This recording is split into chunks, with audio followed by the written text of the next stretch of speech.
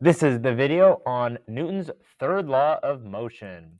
So remember, in the video there are going to be two codes. One is a written code that will pop up on the screen. The other code will be a verbal code said by myself at some point.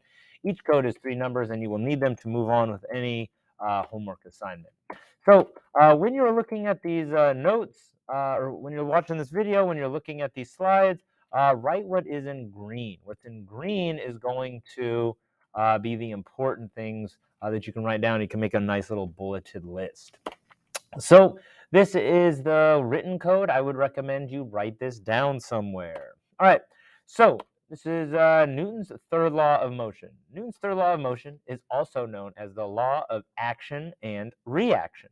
So you probably know this, like for every action, there is an equal and opposite reaction. So this is it written mathematically. It's not really like an equation that we're going to use, but basically this states that the force of A acting on B is equal and opposite. That's what that negative sign is, of the force of B acting on A. For every action, there's an equal and opposite reaction. Now, I want you to notice, like you can write down Newton's third law, right? For every action, there's an equal and opposite reaction. But what I want you to do is I want you to understand it, right? And to do that, what we're going to do is we're going to write down what Newton's third law implies. So forces always occur in pairs. So it takes two to tango, right? There's no such thing as a lone force. Force pairs are always equal in magnitude, in size, right? And force pairs are always oppositely directed. Now, notice I didn't have you write down Newton's third law. Like if you want to, great, but this summarizes it, right? For every action, there's a reaction, and they're always equal and opposite. Now, those force pairs always occur simultaneously, which means they start at the same time. They end at the same time. They're applied for the exact same amount of time, and force pairs never cancel because they act on two different bodies. So that brings us to this sort of like horse cart riddle, right? So this is a famous physics problem. It's a horse cart problem. It goes something like this. A farmer wants to take his produce to market, so he loads up his cart and tells his horse to giddy up. The horse turns and looks at him and says, "No, it would be futile for me to pull on the wagon, because by Newton's third law, if I pull on the wagon will pull back on me with an equal and opposite force. As a consequence, there will be no net force and thus no acceleration. Therefore, I will just stay here grazing on this grass." Now, what he says makes sense. Like what this horse says makes sense, but we know that horses can pull carts, right? So there are two different objects here that we have to look at, right? So the horse pulls on the cart pulls on the horse. I know that these are equal, they're opposite. Now they're not going to cancel out like the horse says because, well, they're acting on two different objects, right? One's acting on the cart, the other is acting on the horse. So if I look at the free body diagram for each of these, right, let's take a look at the cart. So obviously I've got gravity pulling down, the normal force supporting it, and I have that applied force that the horse is pulling on. And the frictional force, that's just from the axles on the wheels. Now, let's just take a look at the horse free body diagram. So I've got gravity, I've got the normal force, and the applied force is what the cart is pulling on the horse with. Now, what I want you to see here is that, well, the frictional force, right? That's what causes this horse to move forward. They're pushing off the ground. The ground is pushing that horse forward. That's what's going to accelerate. But notice that I've got an action and reaction. They don't cancel because they're acting on two different objects. So there will be, the horse will be able to accelerate that cart. So let's take a look at this one, right? Which football player is hitting harder, right? So if we look at football hits, right? So let's take a look at player A and B, which exerts a larger force and magnitude to the other player. You'd probably be tempted to say, well, B is obviously hitting A harder, right? But that's not true. We know Newton's third law says that for every action, there's an equal and opposite reaction. Now, which player applied that force first? Well, we know that those forces are simultaneous. Those force pairs are simultaneous, so they start at the same time. Which player applied that force for a longer period of time? Like I said, simultaneous. They're being applied for the same amount of time. If the forces are equal and opposite, why don't they cancel out? Well, we know that they act on two different objects. One of the forces is acting on A, one of them is acting on B. Now, here is the key to the whole thing. Which player does that force have a larger effect on? You can see that it's going to have a larger effect on player A, right? They're hitting each other with the same force and magnitude. However, the effect is not the same. So B hits A hits B. those force pairs are going to be equal. They're opposite. They're simultaneous, but the effect is larger on A. So let's take a look at another one, a bug hitting a windshield, right? So this one really separates cause and effect, right? So which object, the bug or that windshield, exerts a larger force and magnitude to the other object? So you'd probably be tempted to say, obviously that windshield hits that bug harder because, well, it's going to be because it splatters, right? The car barely does anything, but we know that Newton's third law says that they're equal. Now, which applied that force first? They're simultaneous. So they start at the same time. They end at the same time. They're applied for the same amount of time. Now, if the forces are equal and opposite, why don't they cancel out? Well, we know that they are applied to two different objects. One's applied to the bug, one's applied to the windshield. Now, which object, the bug or the windshield, does that force have a larger effect on? So it's going to have a larger effect on the bug because the bug is much smaller. It has a much smaller resistance to change in motion, much smaller inertia, much smaller mass, right? So it's going to accelerate a lot more, right? If you're driving and a bug hits your windshield, you're barely going to notice it, right? The car barely does anything, but it's going to have a larger effect on that bug, right? Bug on the windshield, windshield on bug. They're equal, they're opposite, but that same small force has a much larger effect on that bug. All right, so that brings us to this lab, don't nickel and dime me. This one is just sliding a nickel and a dime into each other, and this is like a collision. They're applying a force to each other, and what I wanted you to see on this one is that the dime launches in one direction, the nickel just kind of stops. Well, we know that those forces are equal, they're opposite, they're simultaneous, but it's going to have a larger effect on that dime because it has a much smaller mass. So that just sort of reiterates, well, force pairs and cause and effect. What determines the winner of a game of tug of war, right?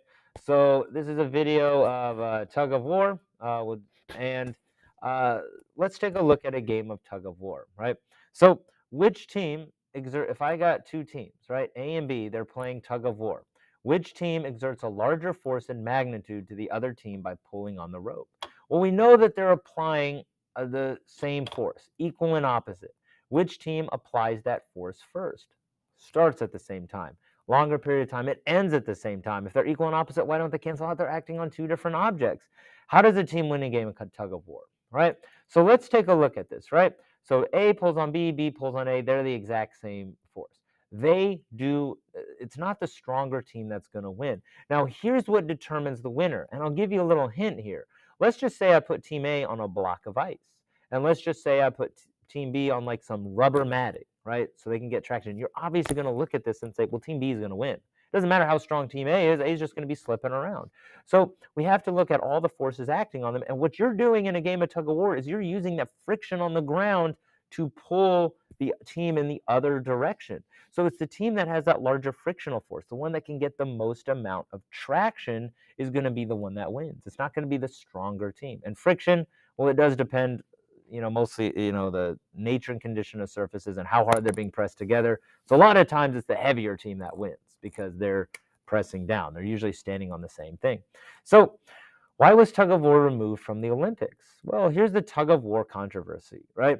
So in the modern Olympics, right, the tug of war contest was between two teams of 8. One team had to pull the other 6 feet along in order to win. If after 5 minutes no team had done this, the team which had pulled the greater distance was declared the winner. So these are the winners in 1908. You can see they're all Great Britain, but they're also police, right? The City of London of Police, Liverpool Police, Metropolitan Police. So yeah, they all won. Now, at London in 1908, the American team protested its first-round loss to Liverpool Police, claiming that the Liverpoolians were wearing illegal boots. When the Liverpool team challenged the United States to a rematch without shoes, there was no response from the Americans, who withdrew their team comprised of athletes competing in other events. So the rules had stipulated you had to wear ordinary shoes. And the police team said, well, their giant work boots were ordinary to them, so they could wear them. Now, wearing large work boots, I mean, they're designed for traction. When playing tug of war, the team that has the best traction is usually going to win. Now, technique usually does play a role, but when you're using technique, all that technique is to gaining more traction, that more friction. So this brings us to another one. How do rockets work in the vacuum of space where there's nothing to push off of? So we did this lab, Hero's engine, where you pour water into this like cup with straws in it, and the Hero's engine spins. So this is how, it's very similar to how rockets work, right? So here's how cars accelerate. Tires rotate, but not sliding on the ground. The tires are providing a frictional force on the ground. The ground provides a reaction force on the tires. Planes accelerate, engine pushes the air back, the air providing the reaction force on the engine, pushing the plane forward. Now, let's take a look at rockets, right? So first, let's look at the car. I've got a mass, great, tires, frictional force on the ground, ground on tires. Well, I'm going to have a net force, and I'm going to have an acceleration. Planes, well, I'm going to have engine pushing the air back. The air pushes on the engine. I'm going to have a net force. Well, I'm going to have an acceleration. Now, here's the thing, right? Rockets, there's no friction in space. There's no air in space. There's nothing to like push off of or do anything, right? So rockets ignite the fuel, pressing gas out the back of it at an incredible speed, while the ignited gas provides a reaction force on that rocket. But when you're in rockets, you have to bring what you're going to push off of, right? You have to bring fuel, right? You have to bring that like reaction mass. If you don't have anything to push off of, like you're kind of out of luck. You're not going to be able to move. So you do have to provide something to push off of. That is how rockets work in space. So let's take a look at the Goddard rocket. Robert H. Goddard launched the world's first liquid-fueled rocket on March 16, 1926 in Auburn, Massachusetts. The rocket, which was later dubbed Nell, rose just 41 feet during 2.5-second flight that ended 184 feet away in a cabbage field. People were skeptical about whether rockets would work in space. In fact, even the New York Times article in 1920 basically said this about Goddard. After the rocket quits our air and really starts on its longer journey to the moon, its flight would be neither accelerated, not maintained by the proposed by Goddard solid rocket based on explosion of charges. To claim that would be as to deny a fundamental law of dynamics, and only Dr. Einstein and his chosen dozen, so few fit in, are licensed to do that. And I like this one because it's sort of, they definitely like slandered Goddard.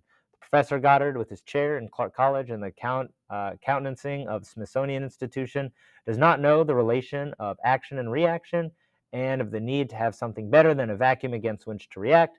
To say that would be absurd. Of course, he only seems to lack the knowledge ladled out in daily high schools. So basically, the New York Times said, well, there's no way this is going to work in space. There's nothing to push off of, right? But they later did issue a correction. June 17, 1969, the Apollo 11 crew was on the way to the first landing of the man on the moon. That day, the New York Times had a special 20-page section of all things related to space, flight, and rocketry. There, it finally printed a sort of apologetic correction to Goddard, admitting that rockets would work in space. So Goddard was right. Like, you just have to have something to push off of in space. Now, what happens if you get separated from your spaceship? So let's just say you get separated from your spaceship, right? If you have something to throw, not all hope is lost, right? So if you're throwing like a wrench or something, you want to throw it in the opposite direction, because let's take a look, right? You've got a mass, great. You throw that wrench or whatever you're throwing in the opposite direction, well, it's going to apply a reaction force back to you, right? So yeah, you're going to have an acceleration, and if it's just enough, if you throw it hard enough, it'll accelerate you back towards your spaceship, right? Because of the action reactions. The same force, same amount of time.